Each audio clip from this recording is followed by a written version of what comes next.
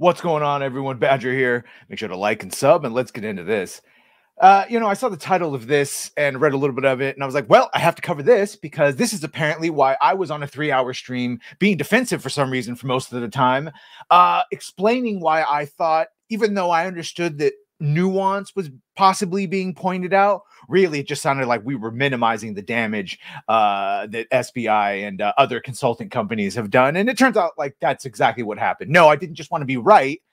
All the new information was completely at odds with all the previous information. And now, thankfully, John F. Trent at That Park Place is pointing this out. I wish I had seen this a couple days ago when it came out. So here we have for all of you from That Park Place by John F. Trent. Sweet Baby Inc. employees appear to have run a misinformation campaign in order to deflect just how much influence the company has over video game developers. Multiple Sweet Baby Inc. employees attempted to downplay how much influence the company has over the video game industry as they attempted to cancel Cabrutus, the creator of the Steam curator list that tracks all of the games that Sweet Baby Inc. has worked on and are available to purchase on Steam. And of course, thankfully, at least as of I think a day or two ago, he's fought and won all of those claims. It's almost 300,000 strong. I think they're like 270 something thousand on that curator list. That, of course, lists and tracks all the games that Sweet Baby Inc. have worked on and are available to purchase on Steam. Maya Kramer, who uses the handle Lego Butts. Yes, and Lego Butts was the subject of many a tweet in that stream. Claimed in a lengthy thread at the end of February, these people think a company of narrative designers that freelances on projects has somehow single-handedly caused the employment collapse in games instead of the insane notion of infinite growth or capitalist greed. It's easier to blame diversity than that somehow. Kramer added, I still think it's way more likely that they know that's not the case and are just fine with looking stupid so long as it justifies them being loudly anti-woke, whatever that means. And of course, false. If there were ever successful examples of woke, modern woke, I would go ahead. I would actually point it out as a successful translation of that message. There hasn't been any successful translations of that message, not in any meaningful way. And no, it's every time. This is the point. Even people that don't think woke is a thing, whatever, they have issues with this, even if they can't put it to words why. So it's not just being about anti-woke. Later in the thread, Kramer added, the other part of this is it doesn't matter if you tell them the truth. They think DEI just steps in and changes whole games that creators are forced by some unseen hand, the government, BlackRock, I guess, as well as just people of color in general, to make games more inclusive. Ironically, Kramer then posted, fighting misinformation would be great, but social media plus YouTube is not equipped to hold people accountable to doing real research in good faith. Just getting hits and proving their point in the absence of confirmation. It's wild out there. Nothing has changed. Nothing. Now, of course, if there hadn't been months and years, which we're going to see here in a second, which I certainly remember, it's just, especially in a heated conversation, you can't remember every single thing you've heard, even if internally you have heard them and you remember them. When someone's like, prove it, show the receipts. It's like, okay, well, I didn't have them all on hand, but I definitely remember saying this and this. Thankfully, they have gone to the trouble at this, the Park Place, to list all these receipts that I remember. Kramer then stated, sorry, no one thing has changed. The number of people who understand that spreading misinformation just lets them be racist in public with no consequences has increased dramatically. That has changed. Probably requires some fighting from those with authority. Probably. So this is all the bullshit she was a-shoveling. Kramer was not the only one to push the narrative. Kindred also spread it on Blue Sky. And by the way, yeah, I do that original point that as I say, Nerd Wars was trying to make, and the nuance is that all of these companies, and there are many of them, like the SBI, all of these consulting companies, any studio that asks them has already been corrupted. Much of the ESG has already been done, and that's much of their complaints. SBI and others that they wish they could get there earlier to do more. However, there were many changes that Sweet Baby Inc. is trying to make it seem like they didn't do that I 100% believe they do. That's the thing, is they're liars. So you really can't believe anything they're saying now when they know they're being attacked. But I do believe you can trust the things they were saying a year ago when they were oh so proud. They were saying the quiet part out loud, and they weren't hiding, or they didn't have anyone blocked or conversations privated.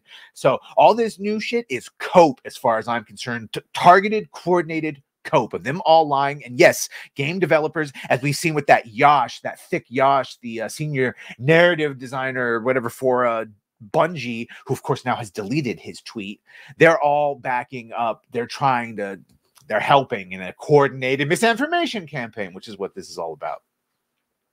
Yeah. Kindred continue. They don't know how many of us there are, blah, blah, blah, blah, blah. So this is all of their lies. Here's more from Chris Kindred. And when they have that many, remember Chris Kindred that just attacked the Dragon Ball Z guy that died? Yeah, I called him racist. That's fun. When they have that many open spaces to play in, they can create their own boogeyman. They think we're actively making games worse. You are. When studios are the ones making the choices they balk at. Yeah, and you're pushing them over. I've said it before. If studios in their games are on the edge of a DEI woke cliff, that it's like, it's annoying, but it's not going to ruin the game. People like Sweet Baby Inc., Chris Kindred, and Kim Belair, they come in and they push that game right over the edge, and they make Saga Anderson a full 50-50. 50% of the story has to be played through her. I swear to God, that was their decision, not just like a character that maybe is from an underrepresented group, and they're adding just more fullness to it. No. There's more. As a unit, we have no power toward any of the clients we work with. They're mad at market conditions. They're mad at studio decisions. They're mad at the world changing away from their fascist beliefs, Kindred opined. They just need a punching bag, blah, blah, blah. No, we're just tired of you ruining the games. The proof is in the pudding. The game. Anyway, we've gone to that. Okay, so this is all their lies. It was more and more. Oh, good. Kindred being anti-Semitic. I don't know, man. Shit was fine after the first day, but the Zionists from earlier this week wore me down. I am entering a place. Yeah. It's never surprising these so-called people that push for inclusion and diversity. When you hear what they actually say, it is the most actual racist, xenophobic, bigoted. I just look at the results and how they treat people once they get called out. Back in 2019, Kim Belair did a presentation at the Game Developers Conference where she revealed just how her company and others like to manipulate and control video game studios. She said, if you're in... Oh, here, let's see. I think it actually says it down here. Let's see. In development, and you are part of like that dominant voice, you're like a cis hetero white dude or just adjacent to that, do not wait until the end to call your consultants. Bring them in at the beginning, and instead of asking them, hey, is this very racist thing we did very racist? Or is this deeply offensive thing we did deeply offensive? Are you hurt by it? Ask them what they want to see. Like, ask them what would thrill them, what would bring them joy. And if you have a team lead, put that request to them very, very early.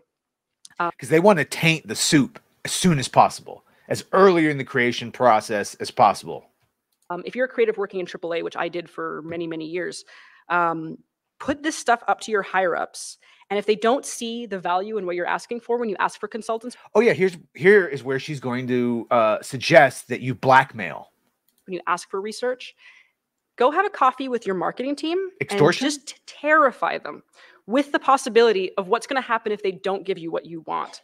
Because they have to consider, like, I say that out loud as a joke, but it's actually very, very true, because if you start to consider the people who are player and audience facing and who have to deal with mitigating harm and with keeping the sentiment around their game and their project positive, there's like a genuine value that you can impress upon them with both ethically and financially. And can we talk about the irony of the most light-skinned of light-skinned half-black women who's actually a fucking Canadian? What exactly does she know about the American black struggle, which is what most of the time they're consulting? Like, if the whole idea is, let's say, because this was an example put to me, that there's a black teen in LA and a consultant like this would come in and go, well, actually, we would say brother like this, and we are ours, or we wouldn't wear this clothing. We would wear... What would this Canadian woman know? By her own words, this settler on treaty territory, whatever, 7 or whatever weird thing it was. Well, what the hell would she know about the nuance of being a black American in America? I don't get it. I don't get it. You could say this is important. And It's also a valid discussion to have, because if you're working with a very thin narrative budget and you work in AAA, I think you'll be pleasantly surprised or dismayed by the amount of money that marketing can give you. Yeah, okay. Not only did Belair state all of this way back in 2019, but Alan Wake 2 game director Kyle Rowley appeared to credit Belair and Sweet Baby Inc. for race swapping Saga Anderson. I'm fucking telling you they did. Games developer Alessandro Fileri reported in November 2023, for creating Saga Anderson, the developers at Remedy took a different approach compared to the process, but I said it British-like, the process behind other hero characters, resulting in a more organic, creative collaboration. I hate when they use that word organic because it never is. A more organic, creative collaboration across different disciplines at Remedy Entertainment and outside parties, along with working as story and narrative consultant Kim Belair of Sweet Baby Inc. to refine the character voice and story arc. The key creatives of Alan Wake 2 also worked extensively with the actress playing Saga Anderson, Melanie Liebert, who offered suggestions and other insights that led to the Saga Anderson scene in the final game. Rowley informed the outlet, I think that it took us a long time to find Saga. It was an interesting process. We had an idea in our head on what the character could be, but then, as the character evolves over time, being open to changing her based on input from the actors and from external sources really opened things up for us. I think that's important for us as a studio to be okay with, because we don't do it very often for our characters. This idea of how to create a new hero character, so it is kind of a big moment for us, and it was definitely interesting for me going through that process. I did it again. Saga Anderson was originally introduced as an Easter egg in Remedy's 2016 Quantum Break. She was portrayed by Finnish actress-singer Mala Malmivara. Alan Wake's 2 creative director Sam Lake even revealed the character in 2015, sharing on Twitter, FBI agents Saga Anderson and Alex Casey hard at work looking for a missing writer. So there she is, boys and girls, all 4% of you. There is the actual Saga Anderson. Lake went to confirm that Malmavara was the actress playing Saga Anderson. He wrote on Twitter, the missing writer played by Ika Ville, the FBI. Yeah, so talking about Alan Wake. Rowley claimed Sweet Baby Inc. was not directly responsible for the race swap of Saga Anderson. Yes, of course, this was put to me. It's absolutely not true. Belair also confirmed she had been working on. Okay, and this is here's the timeline I actually think happened. This is 100% supposed to be Saga, and it was Saga in the beginning of Alan Wake 2, and then the ESG movement started getting pushed hard. Senior Saint Floyd, Saint, I was going to do Saint Floyd Lionheart like Az did, but I don't have a copyright for that. But he died, and ESG got pushed, and BLM happened, and Make Her Black and Lame and Gay, not that last part, but at least the first 2 parts, became very prevalent before companies even suggested anything. And I think, yes, Saga was supposed to be a part of Alan Wake 2, not a full 50-50 gameplay, remember, but a part of it, part of the narrative, and was made black to pacify that. And then Sweet Baby Inc. came in and was like, oh, well, don't just make her black, make her half of the game, and this and this and this and this, and then here we are. And yeah, part of the biggest problem of Alan Wake 2 was not necessarily that Saga was black. It was the fact that you had to play as her for 50% of the game. So I still, because that 50-50 equity is a whole Sweet Baby Inc. thing, and I do believe that was their idea that they added it. So congratulations. Yeah, they didn't make her black, but they did make her 50% of the game. Blair also confirmed she had been working on Marvel's Spider-Man 2 since 2020. The game released in 2023. That's 3 years to muck it up. She wrote on X, working on this story since 2020 has been one of my greatest joys of my career. I mean that. The team at Insomniac Games could not have been more gracious, more inviting, more genuinely collaborative, and I'm so grateful for the space they made me and for Sweet Baby Inc. Yeah. Sweet Baby Inc. employees are also credited as screenwriters for Suicide Squad, Kill the Justice League, in the game's credit. Trying to see exactly what they said that they did. The credits also list so script writers, script coordinators, junior script writers, script coordinator. Yeah, they're all over it. Rocksteady Roberts LinkedIn states he was a lead writer at Rocksteady. So and that was the other part of it. They're not just consulting on games. They're getting people hired, like full-time hired at these studios. So here we have someone from Sweet Baby Inc. was a lead scriptwriter and lead writer at Rocksteady, where he managed a team of diverse and talented writers on Suicide Squad, Kill the Justice League, where they, of course, decided to kill them all. It's in the title, and ignominiously, if one might use that word correctly, except for Wonder Woman, of course, who got a glow up. Yeah, all of them. He joined Sweet Baby Inc. in July 2023. So they fail upward. Lead writer at Rocksteady, where he did this, and then he immediately starts working for Sweet Baby Inc. And we're seeing them hire other people from Sweet Baby. So it's a big circle of fuckery. There's also an entire credit for Sweet Baby Inc. with Kim Belair and all these names. 13 writers. And you're telling me 13 writers on this, and they barely had anything, huh? We're working on it for 3 years, but we just came in at the end. Sure. Clearly, Sweet Baby Inc. has significant influence over these major studios. Belair admits to employing fear tactics, and you saw her say it herself. Said she was joking, but then she goes, yeah, but it's true. So she wasn't joking. Belair admits to employing fear tactics in order to get studios to work with them. Not only that, but it appears they were involved in 100%. If not involved with her, certainly the equity of her being 50% of the game, which was the major complaint. What do you make of this misinformation campaign that these Sweet Baby Inc. employees attempted to run on us? I think it fucking worked for some of us. Nuance is fine. And Nerd Wars' ultimate point in pointing out if any of this is true is so that we don't get caught up in being right, which is true, and we don't get caught up in the same traps of the legacy going, they're just stupid YouTubers, look at this information. That being said, I think you can see from this article, Sweet Baby Inc. has contradicted itself, all right? They say, oh, no, we just come in at the end, but then also they've been working on the game for 3 years and 13 people are working on it. Oh, no, they didn't have a hand in this, but then while making and finding the character, we had substantial from outside sources. So the first part of what they said, it does not line up with what they're saying now, and that is just it.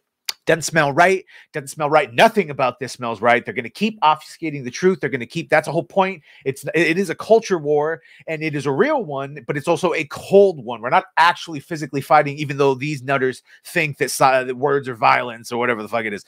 That being said, in a war, cold or otherwise, propaganda will be aplenty. That's just the name of the game, trying to confuse information so no one knows what's what. Gee, I wonder where else we're seeing that. Let me know what you think of this in the comments. Be sure to like, share, and sub. If you've done that, thank you. If you're going to do that, thank you. We will see you on the next one. Well, bye.